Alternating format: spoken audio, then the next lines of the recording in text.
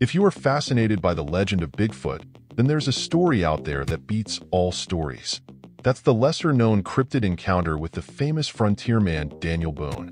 Hey guys, welcome back to the Anything History channel, where we journey into the depths of time to uncover the mysteries and legends that have shaped our world. From the ancient civilizations of Mesopotamia to the uncharted wilderness of the American frontier.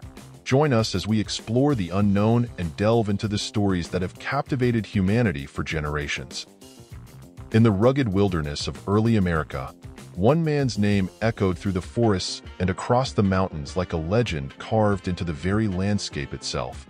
His name was Daniel Boone, a pioneer, explorer, and folk hero whose exploits would become the stuff of legend. Born on November 2, 1734, in a log cabin near the present-day city of Reading, Pennsylvania, Daniel Boone was raised in the untamed wilderness of colonial America. As he grew older, Boone's thirst for adventure only intensified, driving him to seek out new frontiers beyond the reaches of civilization. In 1769, he embarked on one of his most famous expeditions, leading a small party of fellow frontiersmen through the uncharted wilderness of Kentucky, a land teeming with untold riches and untamed wilderness.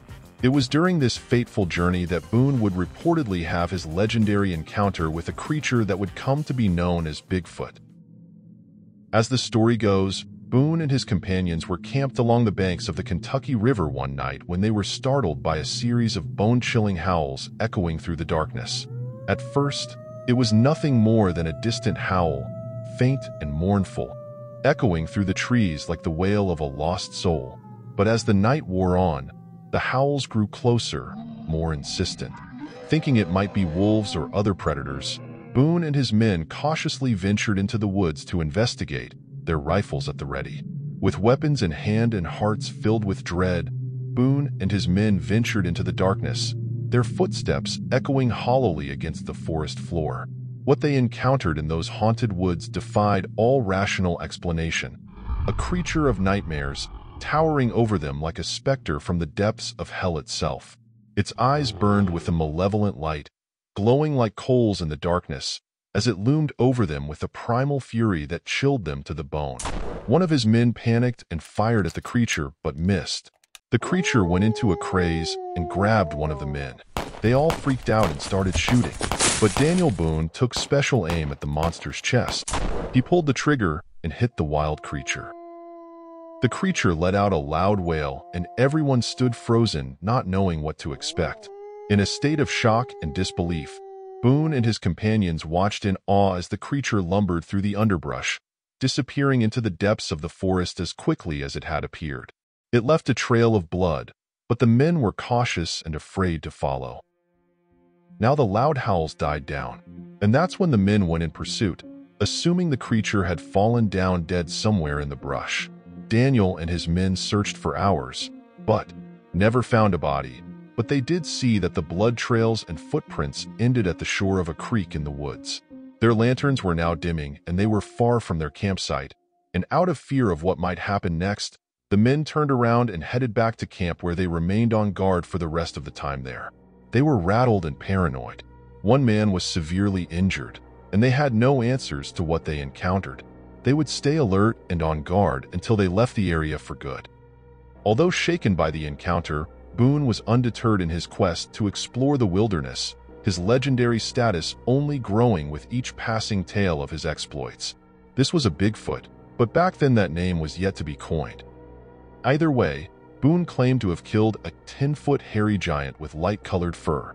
He called it a Yahoo, a name he borrowed from the famous Gulliver's Travels story, which he loved, and featured creatures called Yahoos.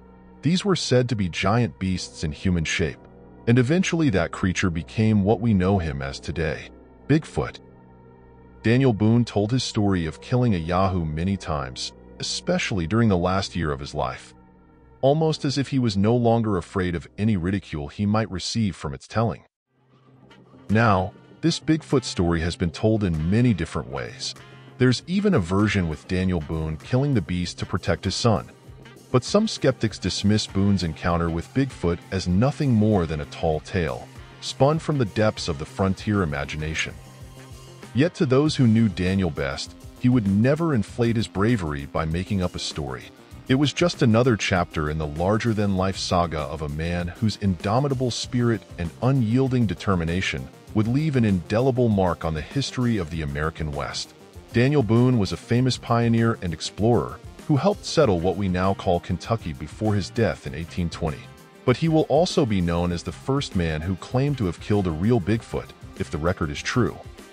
Do you believe Boone saw, shot, and killed a Bigfoot? Well, it sounds like he shot something. We'd probably know for sure if there was such a thing as the internet back then. Anyway, subscribe to the channel, like the video, and come back for more fascinating history.